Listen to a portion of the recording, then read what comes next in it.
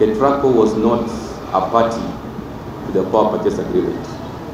Number two, the question that was being asked, did Ketraco procure the contractor who later became bankrupt? The answer is no. The contractor, who is Islux, was actually procured by Hakuna Wind, who were the fellows that were interested in doing the wind plant and the transmission line. That was way in 2009.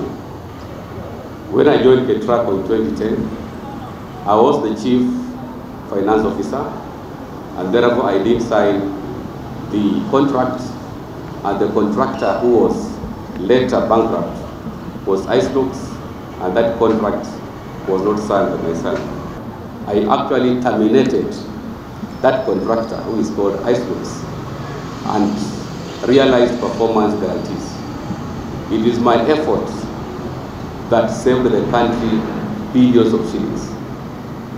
That contract was struggling for almost 2 years, doing only 55% of the work in 3 years.